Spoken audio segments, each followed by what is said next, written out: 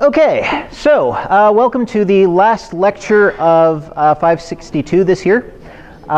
Today we're going to be talking about a continuation of subject matter from Monday.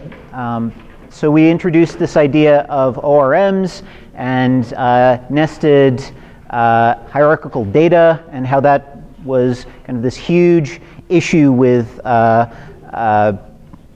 processing queries. Today we're going to take a look at a different form of hierarchical data. In particular, we're going to be looking at specifically XML and JSON, and we're going to kind of see how that connects a little bit to other forms of graph data, and we'll be kind of exploring different query languages that apply to each of these. So kind of why put these two subjects into a lecture together? Well, the graph data is going to form kind of a minor component of this, but I want to get across at least one basic concept. Hierarchical data, as much as it kind of is structured, it has clear, distinct elements in it, as opposed to graph data, which is kind of all over the place. Fundamentally, both of them are quite similar in that they're both expressed as a set of nodes connected by a set of edges. In one case, the nodes, the graph is directed and acyclic, but in both cases, you're kind of working with a set of nodes and a set of edges. The only difference, as I said, is in hierarchical data, you have this notion of containment. So like I said, I'm going to focus mostly today on hierarchical data, JSON and XML, because, well, that's what people were interested in. So let's have a look at that. I'm going to be using an example throughout most of today's lecture, basically a set of Star Trek doctors, as well as several of the various officers that act as their patients. So you can kind of look at this in the context of the monad algebra syntax I used previously. Here we have a collection of tuples, each tuple being a pair of doctor and then a collection of patients. So let me start off with a little bit of schema. You can kind of look at this collection as having a very strict type. We have a collection of ships, and each of those ships have a very strict type associated with them. The ship is a collection of ships, and the outermost object is a collection of ship objects, and each ship object again has a very precise structured type. So the question I pose to you is, if we have this kind of hierarchy of data, how do we represent it? How can we take this structured object and store it in some form that we can then query?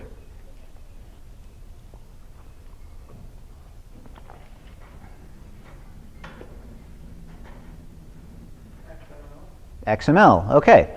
So we can store it as an XML object.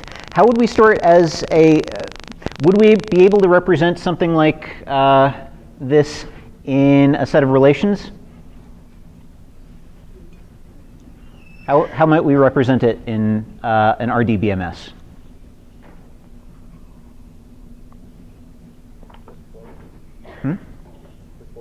With foreign keys. Okay, so what entities would we create in this setting? So we have doctor, we have patient, and then every patient kind of points back to the corresponding doctor. So there's kind of a natural two-entity representation here, and there's a relationship between those two. But this kind of relational approach to the data is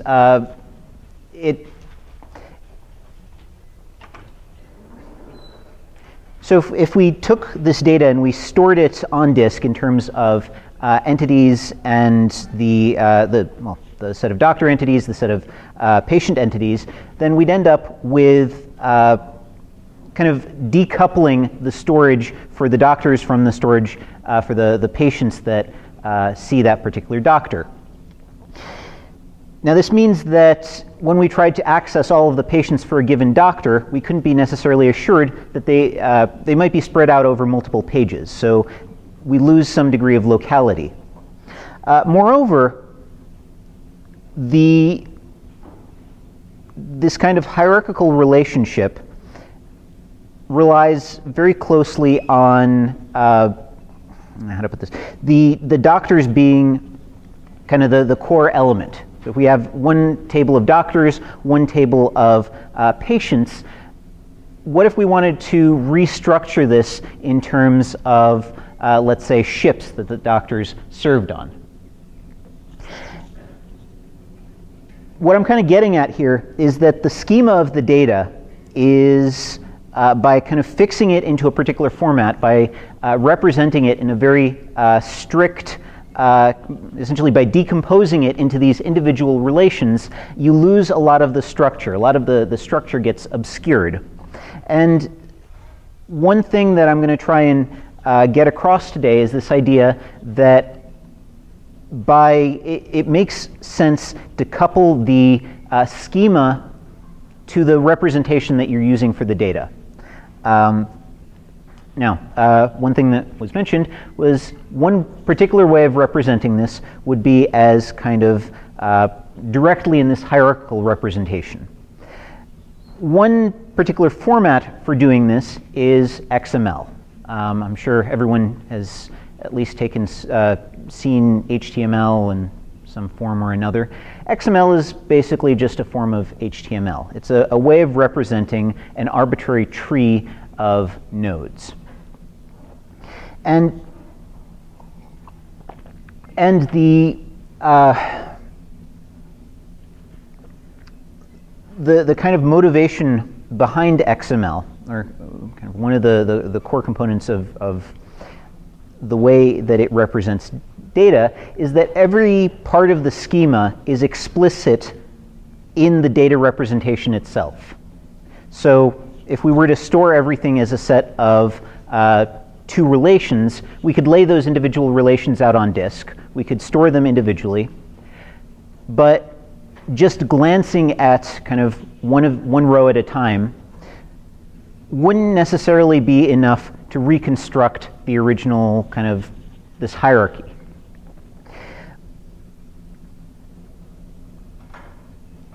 With an XML object, everything is very neatly structured. Now there's a couple of features of XML I'd like to highlight. So as I said, everything is a hierarchy, and every node in the hierarchy has a name. Even if the node is a collection of objects, even if the node is a single object, the node has a name. And every element is kind of self-describing in and of itself. The node's name is part of the node itself. Every node can have a set of children enclosed with this backslash tag, exactly like in HTML. And nodes can have attributes.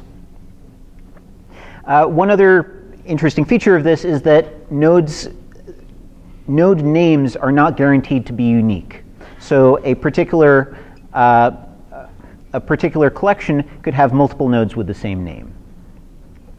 But kind of the main kind of one of the main interesting features here is that the node's identity, the way that you identify a particular node, is directly connected to the node itself.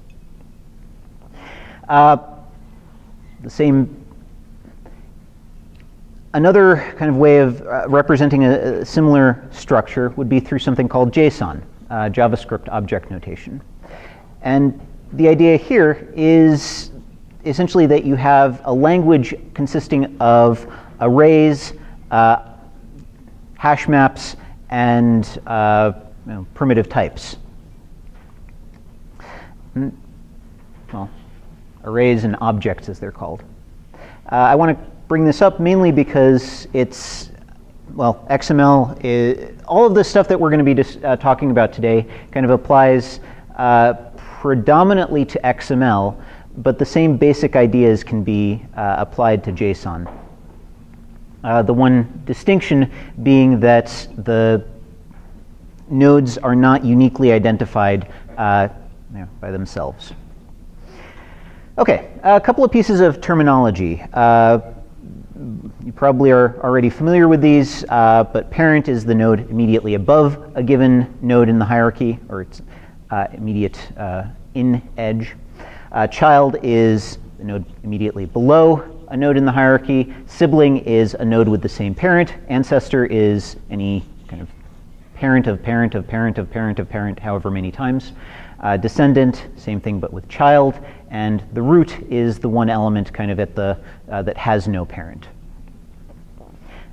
So in this example, ships would be the root. Patient would be a descendant of ships. So now we've talked about two different ways of representing this data. Either as this structured hierarchy of objects, of nodes, excuse me, or as kind of a relational expression.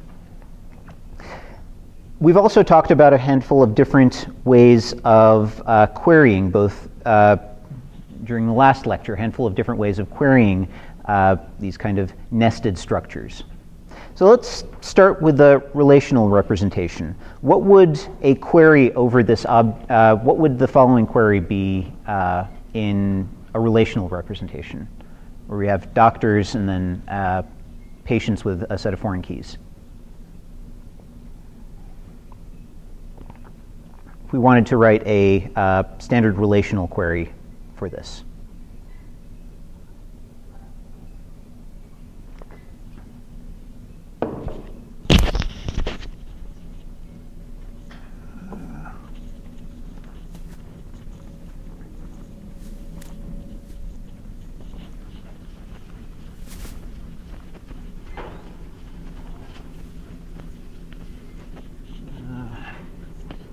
We have two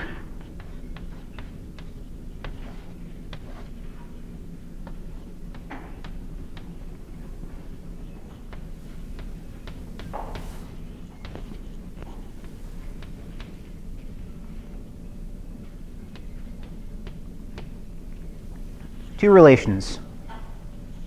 This ought to be simple by now. How do we express that query?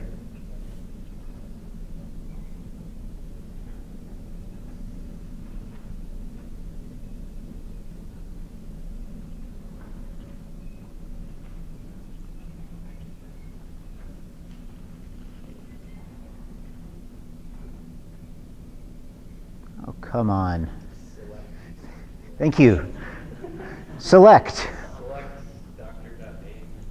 Select doctor.name from doctors and patients where.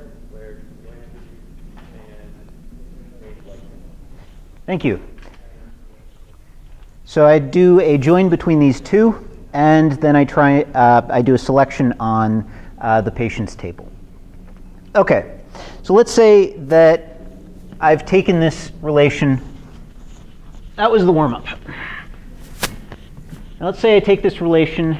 How would I express it in nested relational algebra, the relation? So I have one relation here, right? I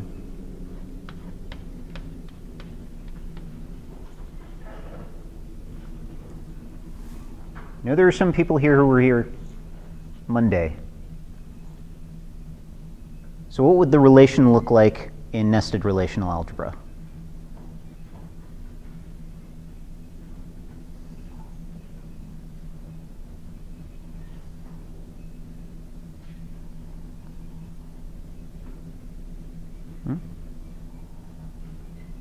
So I've got patients as a list of things. Maybe a better way to express this would be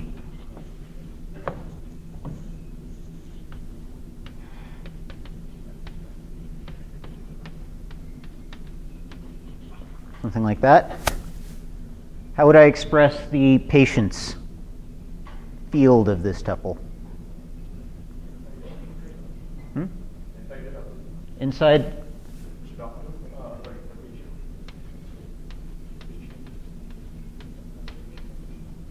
And that would be what? What type would this be?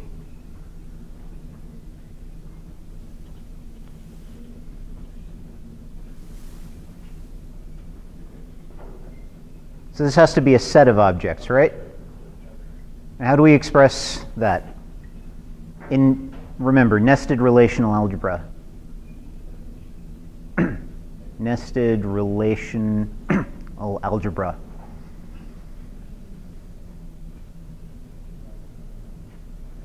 I know it's the... Thank you. As a nested relation with one attribute, let's call it name. Okay, so we have a nested relation. So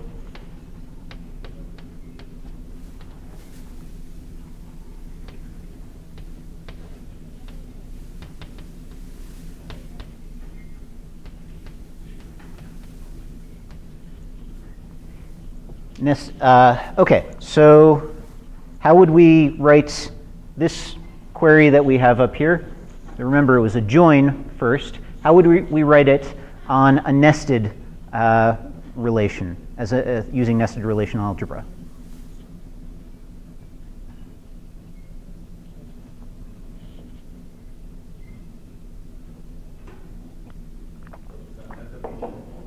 Okay, cool. So, as with everything in nested relational algebra, the very first thing we need to do is unnest until everything that we're looking for is at the root level. So we'll unnest.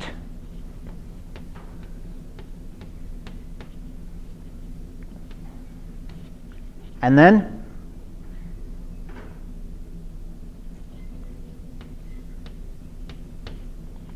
we unnest the patient's subrelation. And that gives us what?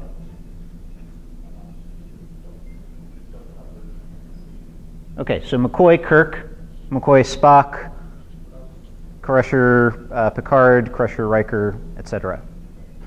Okay, and then?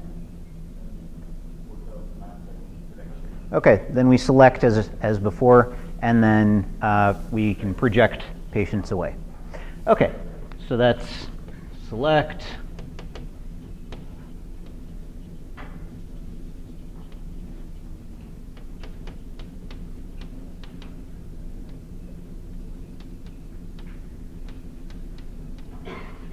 And then project down to doctor. Okay. Cool. All right. Pulling in NRA was kind of like pulling teeth, so I'm going to gloss over monad algebra. But I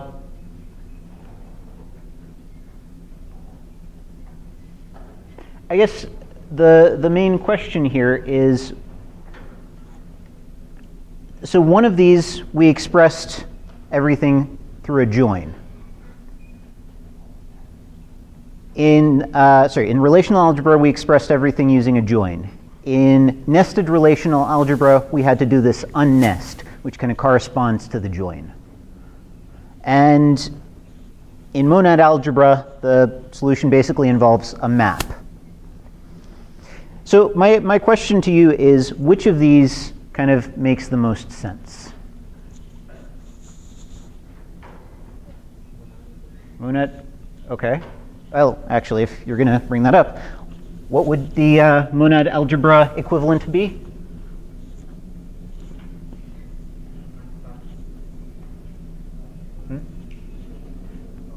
Well, so we did a selection. Let's say that we have selection defined as a filter operation. Make things a little easier.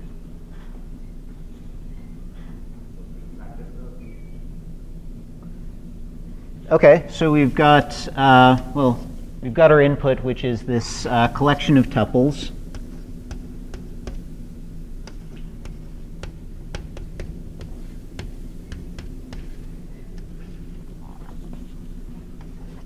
All right. So now, what do we have to do? We have to,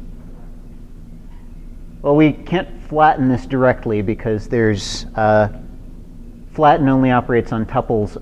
On collections of collections. Here we have a collection of tuples. what we need to do first.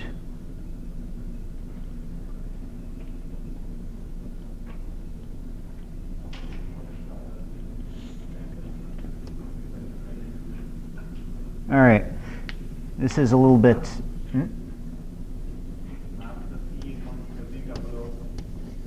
So map.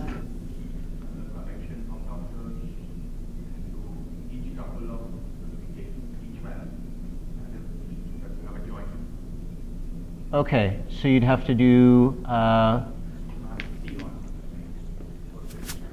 So you'd have to pair this guy with every element of that. Okay, now, important thing. I kind of brought this up mostly on the forums. There's an explicit pair with operator that takes a tuple as an input and pairs the first element of the tuple with every element of the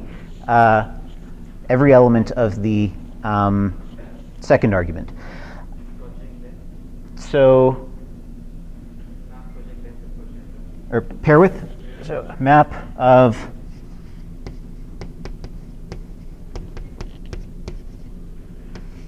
okay, and then we do the selection on that. So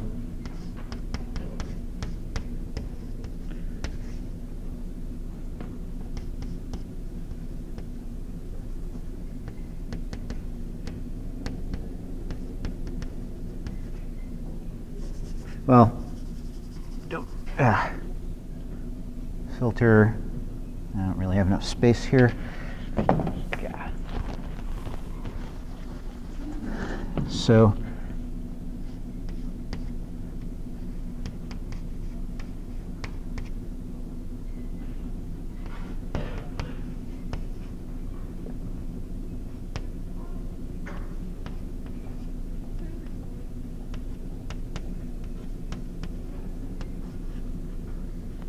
if we treat like as basically an arithmetic operator, as we did with all the other operators, then this becomes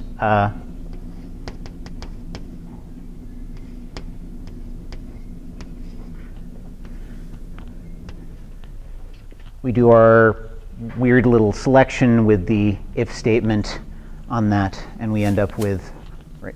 Okay, so why would what is the argument for this making the most sense in monad algebra? Okay, so you're not doing any kind of nesting or unnesting. Okay.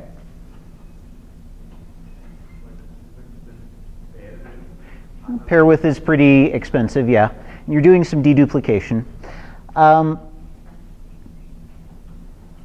Now, my argument to you is that each of these has one basic primitive in it. We've got our queries here. If we use this, if we do this through monad algebra, we essentially have to have a number of maps. You can actually do this using some nested if statements to save on the pair with.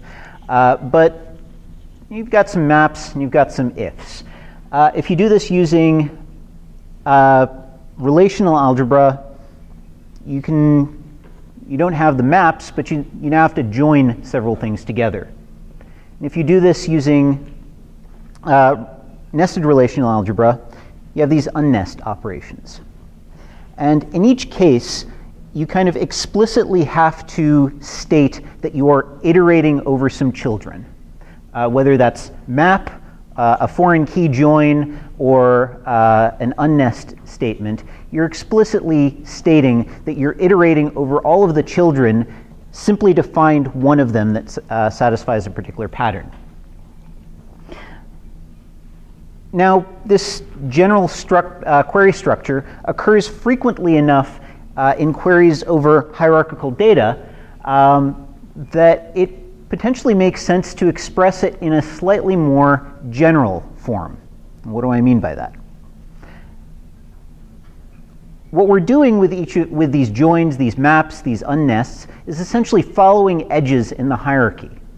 So what if we simply expressed some sort of pattern in the hierarchy instead?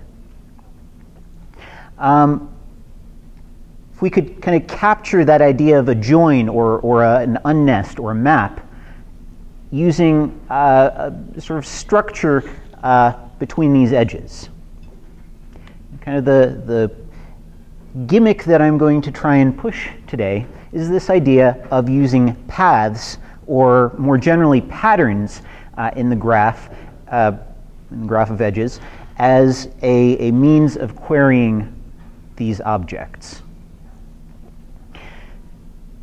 What I'm going to kind of, as a motivating example, show of hands, who's been exposed to regular expressions before? Okay, good.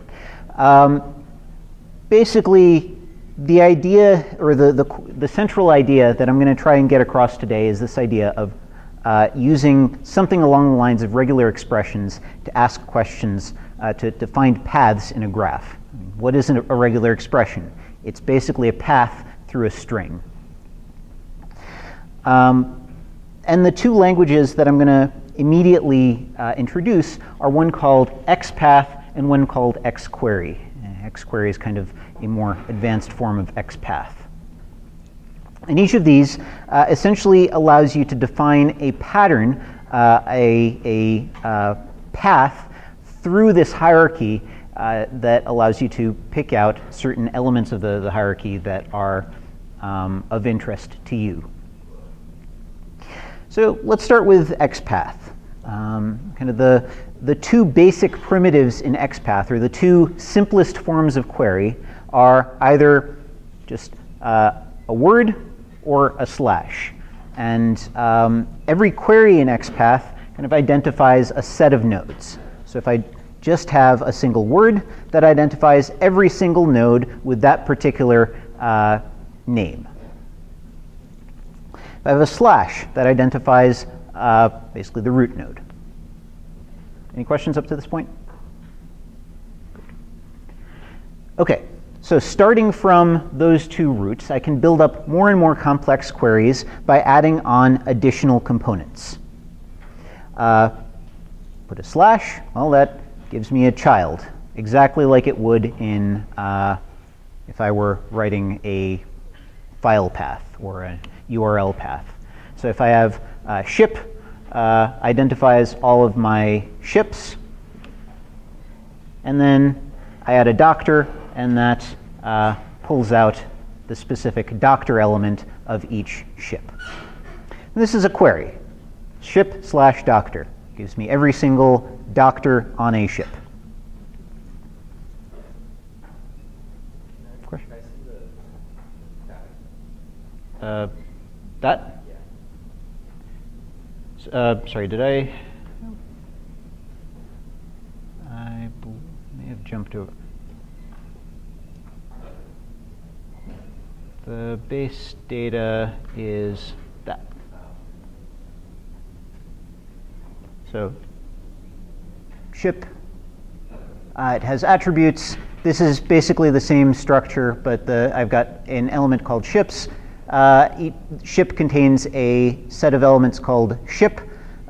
Each ship element contains a single doctor element and a single patient's element, which in turn contains a set of patient elements.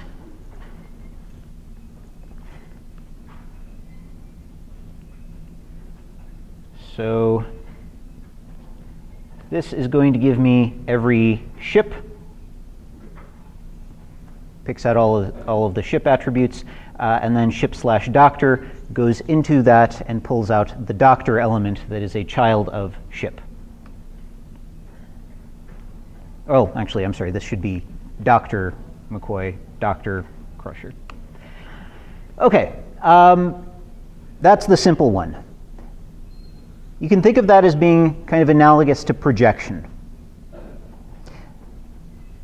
There's also something analogous to selection. I can append to any query some sort, in square brackets, a predicate. And that predicate can either be an index or it can be a Boolean expression. which itself may contain further queries. If I use a number, it returns the nth element of a given set of return values. So, for example, the first example here looks at ship's ship and returns just the first ship to be matched.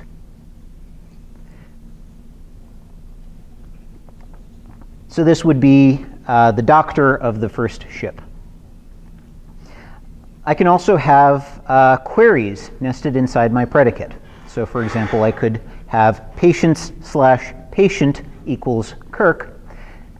What that will do is return to me all instances of ship that have a child patients, which has a child patient, the value of which is Kirk. So you can think of this as an existence test. I can also query for individual attributes using the @ symbol. Any questions?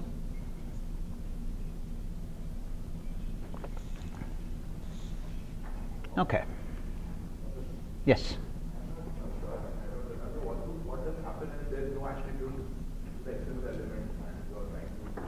So like I said, it's an existence test. If this... So the first of these examples, ship, patient, patients, there are two different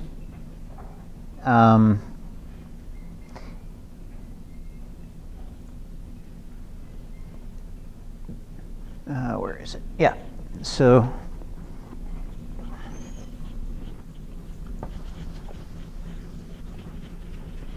let me recopy this just so it's on the board.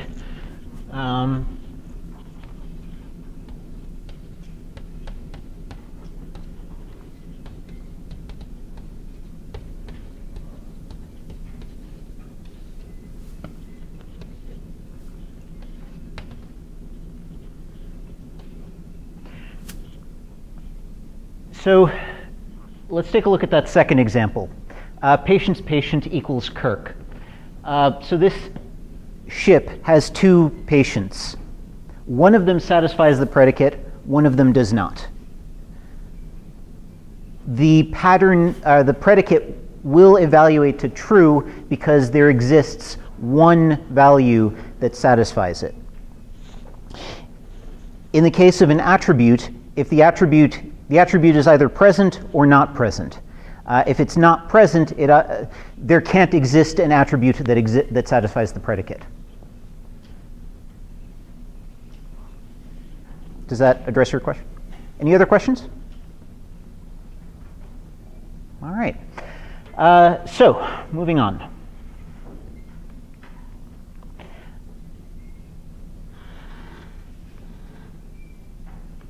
So I've kind of one other attribute, one other operator. You can express union through the vertical pipe. But kind of something I'd like to call attention to is that each of the operations in XPath loosely correspond to a operation in relational algebra. Slash is basically a reference to the entire relation. Predicate is a selection. Backslash is, depending on how you want to look at it, either a projection or a join. And you can even express union through this vertical pipe character. Yeah? Would slash now also be projection? Okay, so one thing I'm glossing over a little bit is you can also have, XPath also allows you to express descendant of using slash slash. So if I wrote, this went a little beyond my example here, but I could write, for example, ship slash slash ship slash slash patient, and that would, patient is a descendant of ship. This would return to me every patient that was a descendant of ship.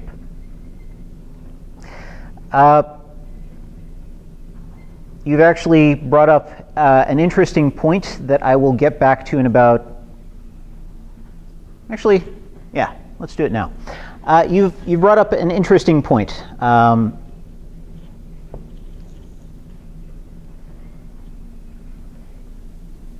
Let's say that we did have this very nice representation of nodes using relational algebra. Using standard relational, using the standard relational model.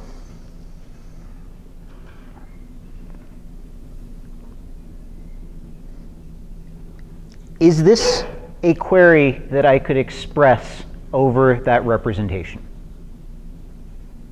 Find me a descendant, an arbitrary descendant of a given node.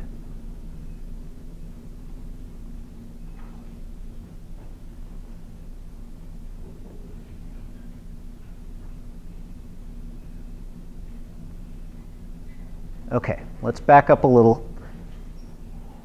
How do we express the child relationship? So how did we say we were going to express the child relationship as a foreign key constraint? Okay. So if I have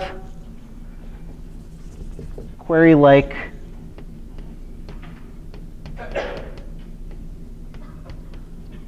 patient's patient, that's essentially a foreign key lookup. Join plus a projection, if you will. So then what is this?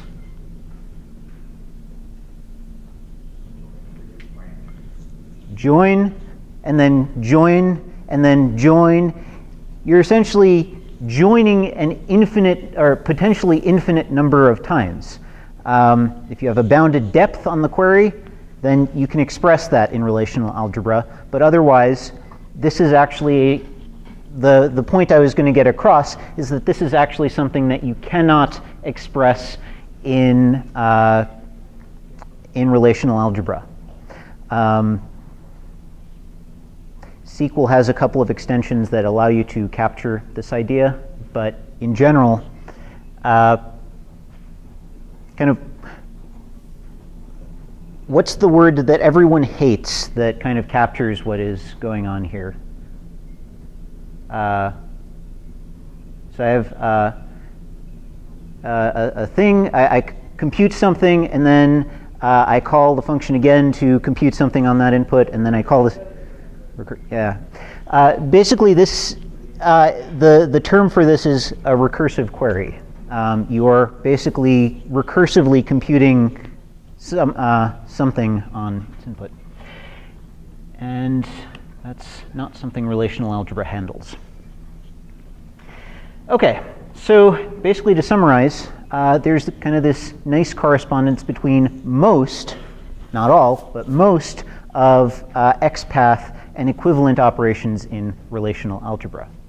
Yes? This could be possible with the monad algebra, right? And you can delay the falling of the recursion. Actually, no. Monad algebra cannot express this either. What would the equivalent be? What would the equivalent of this be in monad algebra?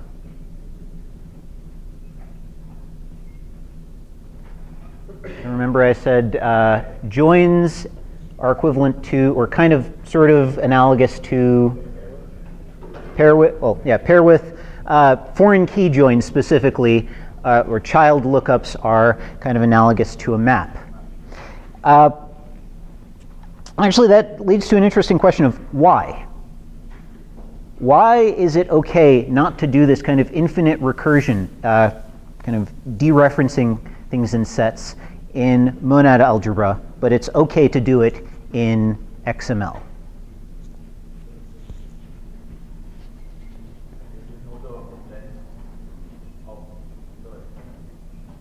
What do you mean by you know the length? I mean, the number of child tuples, and it is going to be a finite. It's an interesting. At what point do you? So the comment is you know the number of children in a given XML or the depth of nesting. That's potentially true. Once I've seen the XML document, I certainly know how deep the elements are nested. But that's also true of monad algebra.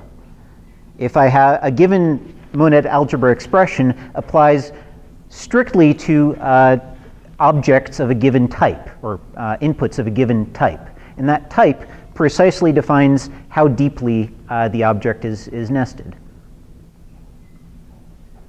Is that the case for an XML document?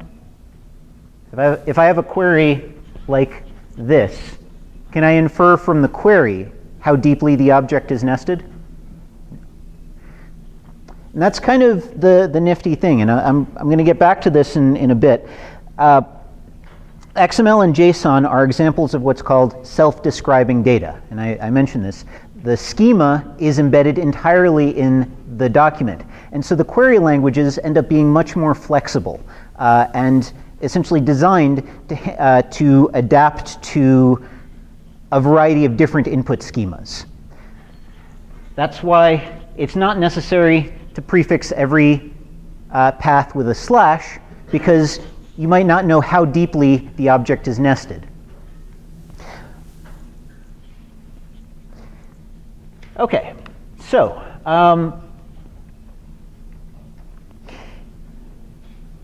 any other questions on XPath? All right. So XQuery you can kind of think of as a set of extensions to XPath.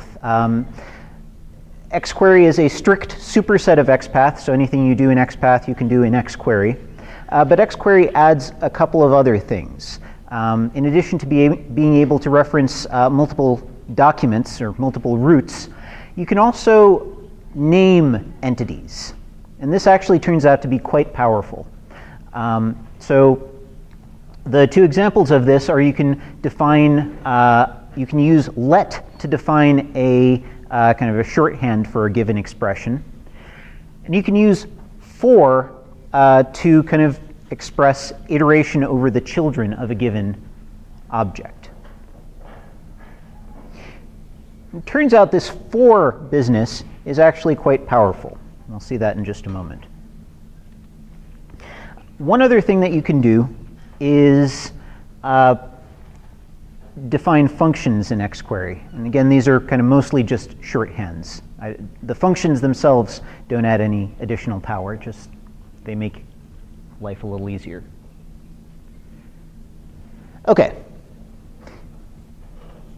Now, I've kind of said that this kind of expression is analogous to a join, or specifically a foreign key join. But what if we have something like this?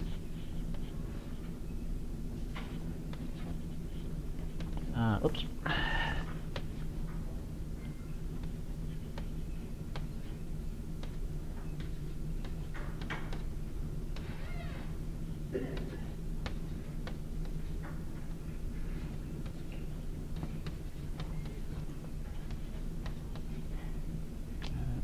Running out of chalk.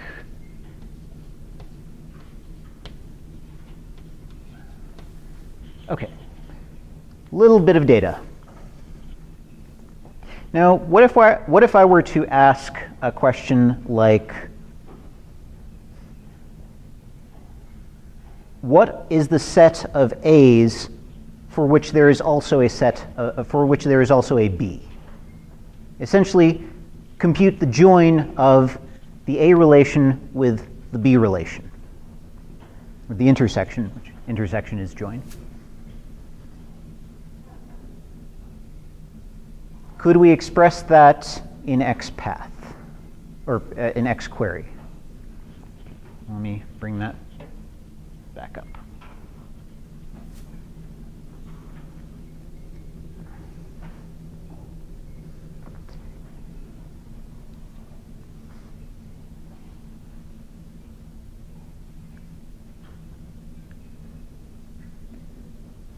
Naively, how might we go about doing this join? Simplest kind of join that you can think of. To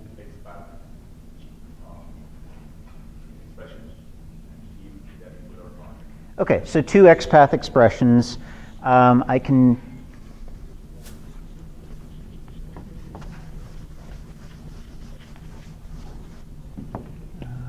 let me get another piece of chalk.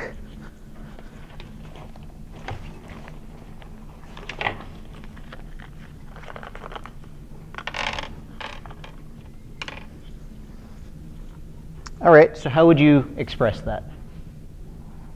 For every value is where you want. Okay, so how? So A, okay.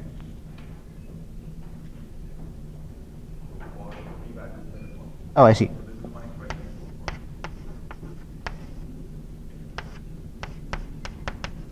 Okay.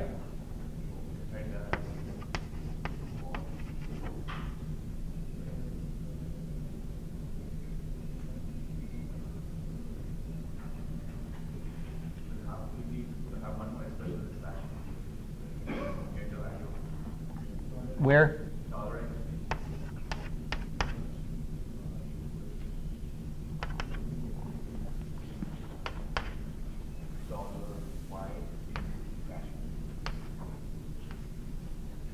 What do you mean by $y? I mean, a new expression which gets me the value of. Okay, so what's nice about this is that you get a for loop effectively defines a set of values, just like a XPath query defines a set of nodes. You can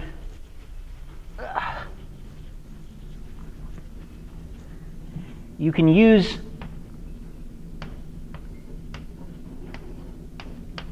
an XPath query to define a set of nodes.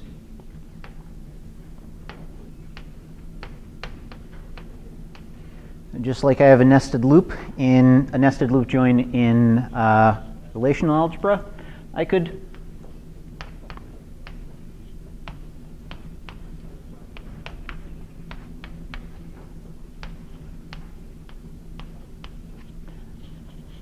express the same concept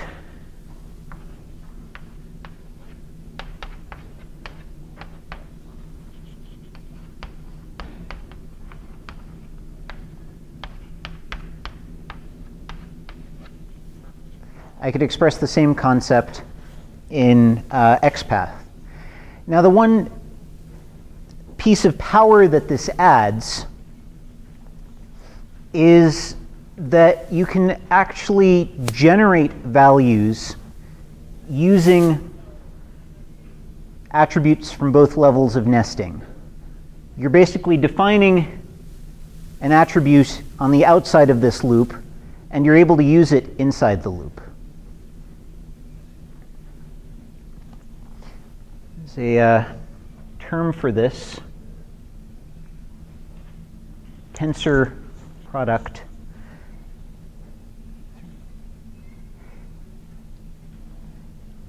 The idea is that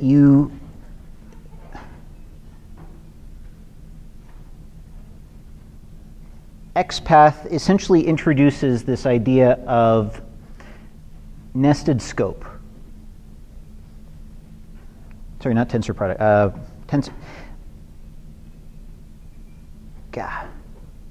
Blanking. The idea is that XPath by introducing this ability to move context from one scope into the next, it's essentially allowing you to distribute a given element over multiple elements of a set. You're essentially splitting that element, replicating it multiple times, and that is something that you cannot do in XPath. So while you can test for existence, you can't construct nested elements from both both sides. Okay, any questions so far? All right. Let's take a quick 5-minute break and be back at... All right, so the term I was looking for just momentarily was a tensorial strength operator. Basically, like I said, distribute one element over every element of a given set. This is analogous to pair with. This is analogous to join. And I will note that in the monad algebra, this is not something you can do with map. In order for it to be something you could do with map, you would have to be able to push some context into the map operation, which is not something that monad algebra gives you the ability to do. Okay, so we've talked about hierarchical data. I want to briefly kind of run across one other kind of related concept, graph data. So we've talked about how to look at data when there's this kind of nice hierarchical relationship, but what if you have kind of just the nodes and the edges? You don't necessarily have this containment relation. We've talked about this idea of using patterns as a way of synthesizing join queries. Can we do the same thing for graphs? Before we do that, how might we go about representing the graph data itself? What is a graph? What are the kind of entities and the relationship sets that participate in a graph? Edges and nodes. Nodes are the entities, and there's only one type of entity, a node, and edges are the relationship sets. Many one-to-many relations. So essentially the way graph data is often represented is pretty much precisely this way. And more importantly, the kind of interesting bit here isn't necessarily the individual nodes. The interesting bit is the edges. So the way that graph data is typically represented is essentially as an edge list. Sequences of nodes, edge labels, and node, edge label, node. You can kind of think of this as subject, predicate, object. Or to give you a more precise example, Enterprise A is a ship. Enterprise A's doctor is McCoy. Enterprise A's crew is McCoy, Kirk, and Spock. And McCoy's patient is Kirk or Spock. And unlike typical hierarchical data, you can have cycles. You can have, it's a directed graph, but it's a directed graph that can have cycles. So is XPath good enough to capture content of this sort? Could we, for example, capture something along the lines of what is the name of a doctor who served on who is the doctor of a ship that was visited by someone on the crew of a ship that was named for it? Or, well, let's simplify that a little. Could we capture something along the lines of find entities who visited a ship named after a ship that X was a crew member on?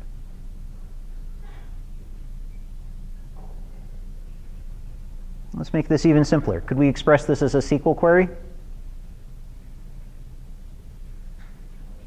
Let's say we had one table containing all of the edges, node,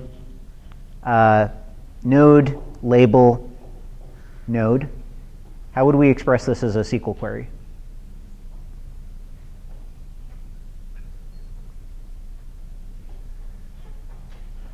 Maybe let's simplify this. Find all entities X who visited a ship. So entity visited ship is one node. That's a simple selection on the edge label. All right. So now, what if then the ship was named? Let's find all entities X who visited a ship named after another ship. So I can get ships named after another ship. That's one selection. Entities who visited a ship, that's another relation. You can join them on that shared attribute, the shared ship. What about the last edge in there? X was a crew on the ship.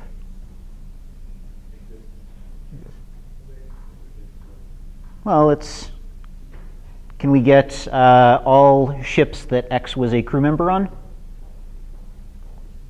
Again, another join with the same relation. And this time, though, the join kind of connects back because you're kind of selecting from two things. Let me make that a little simpler.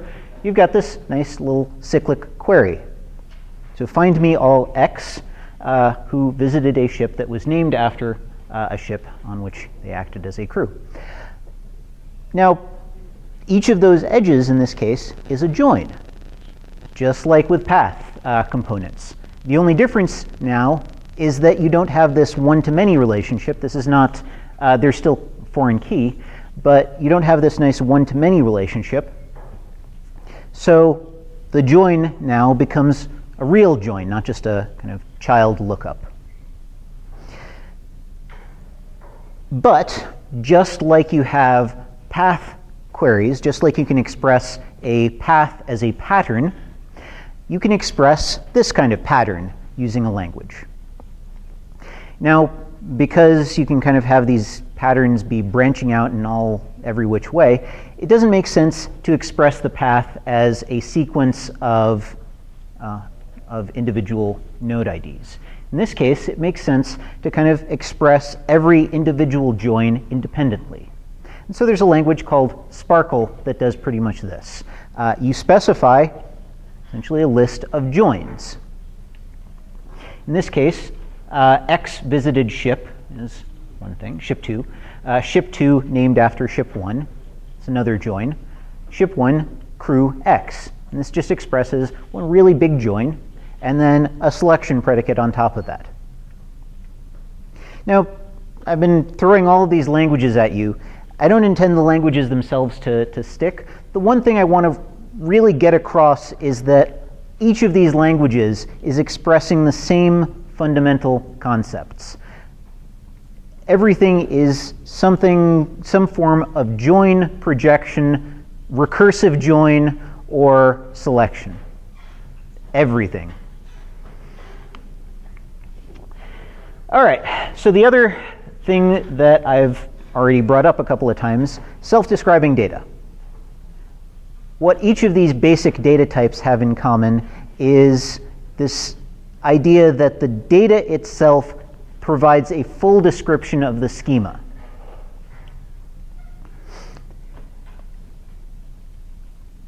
We've mentioned how this affects the query languages a little bit, because now the query languages have to be much more flexible.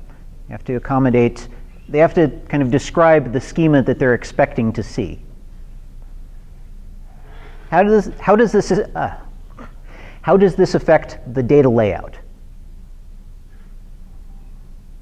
or efficiency of the queries?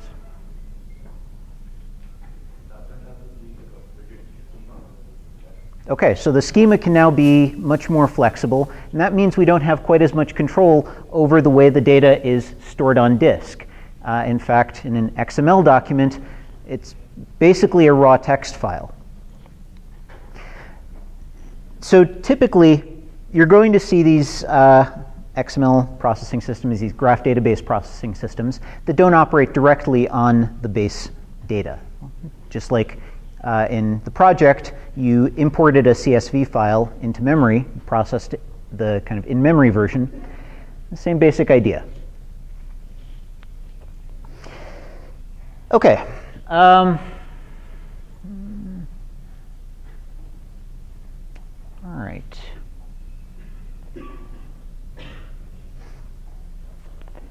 So I guess I'm running a little bit short on time. So let's, all right. So way back at the start of the semester, I showed you a bunch of slides that kind of boiled down to this, and kind of want to wrap everything up with this slide. The kind of, if you get away, if you walk away from this course with nothing else, I kind of want you to walk away with a few things.